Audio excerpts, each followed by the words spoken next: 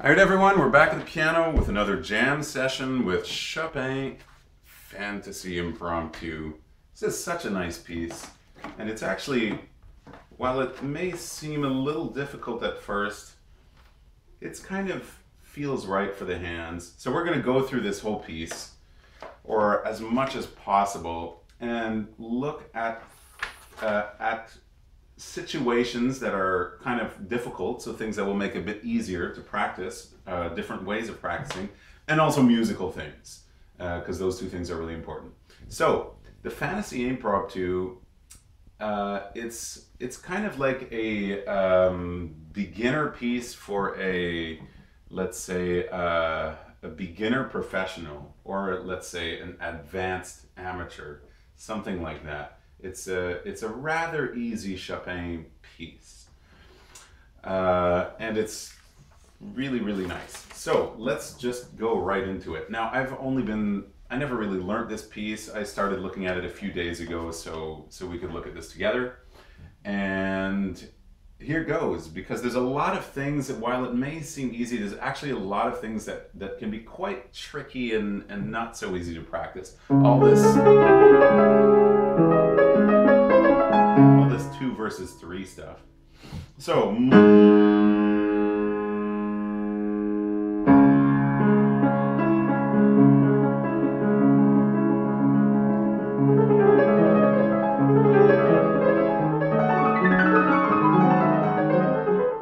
you have this, I think it's okay to start with a little bit of a little slower, and then kind of picking up the tempo. Okay, now let's go right into the musical. Let's do technique first, actually. By the way, the fingerings in the Paderewski edition are very good. There's just a few things I would change. I had looked at this piece when I was about 16, and I remember I would always do this with a 3. This too with a 3. And I see Paderewski as 4, and somehow now I'm just switching to 4 and finding 4 really a lot easier to put 4 on this C sharp. Here I still like to put the 3 in, but sometimes I just put 4 for fun. So now, musically in here, what we have that's really probably overlooked a lot is this. We should go in some way towards the middle of the bar. This is very important because of what we're going to have after. So this is kind of like, it doesn't have to be a crescendo. You can do a crescendo to just start to feel it. So that would be something like, but you can do the same thing with diminuendo. It's the same sort of thing. So it's not about a volume and dynamic of sound. It's more a question of focus. This thing is going, and then you can try to do it without doing any change in dynamic whatsoever, since we do have this hairpin on the 3rd bar where after the right hand comes in. So that would do something like, no crescendo, no diminuendo is possible. You can do either of these 3 things as long as it goes from the beginning of that bar, let's call that the 1st bar where the right hand comes in. There's a kind of focus and intention towards the center of the bar. This is going towards here. And then here we have a hairpin written, so crescendo, diminuendo towards the center of the bar.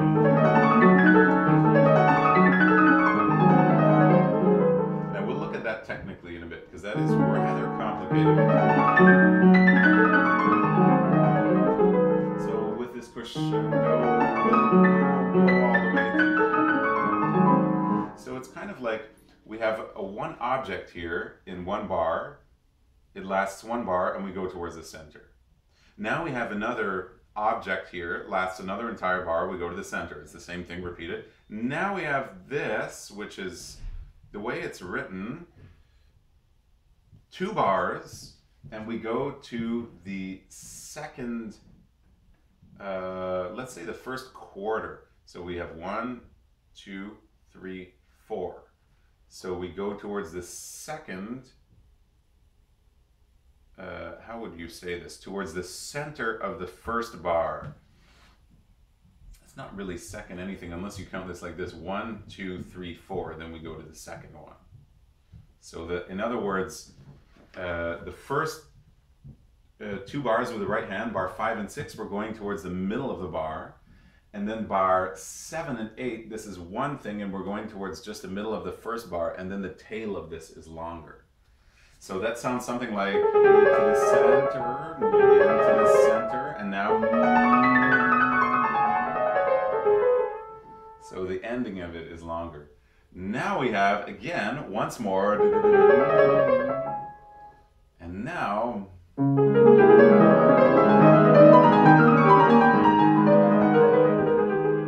So this one, even if it's written with one slur over here, this is no longer the same. Once you have that A sharp, it's not. I think you have to think of this as.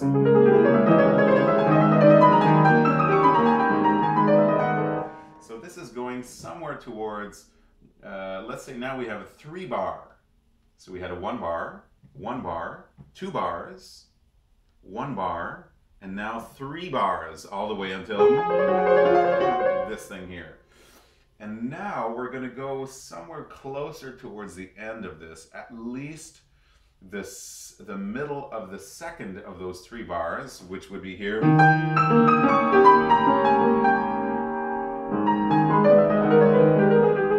Or the beginning of the 3rd bar. So, and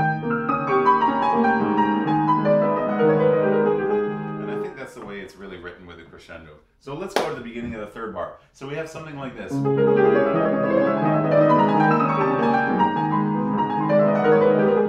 Okay, now let's look at some of the complications we're going to have. This is all we're going to do for today. This is a rather complicated thing. So we have this wheel going up, and then a bunch of rotations which go on the 4th finger like this. So this is going like this, around, and then all these rotations on the 4th finger while we're going down in our wheel.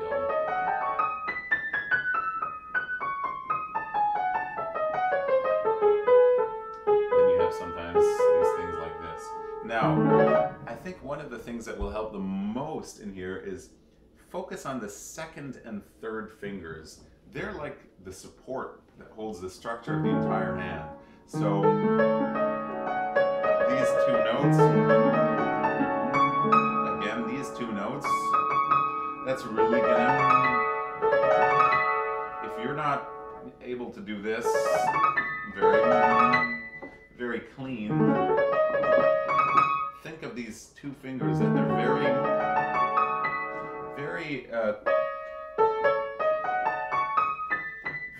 secure where they are. So sometimes just concentrating on it can do the job. But another thing that really helps is to rest in the key. So play those fingers and rest so that you're not just like skidding on the key.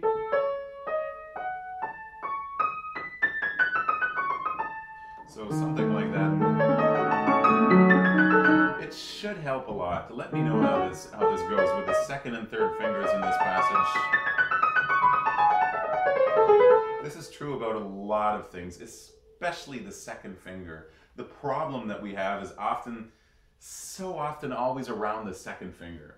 So now another thing that's complicated in this is this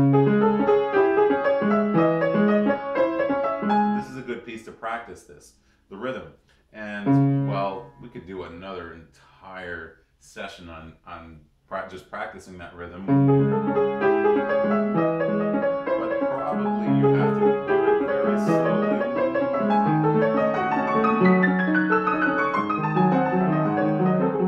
I'm just going to assume that if you're playing this piece, you're probably comfortable doing that already.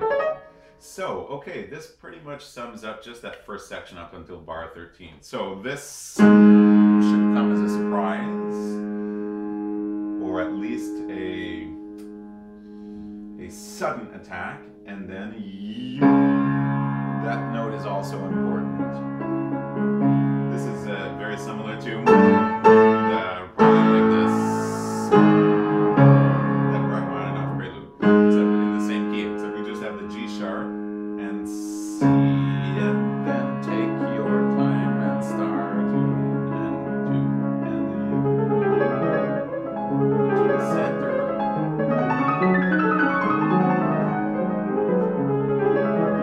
Now this one is different because it keeps going all the way to here. And this is what we'll have also after this section in bar 25. We have this again to the middle. And then when this repeats again, where is this?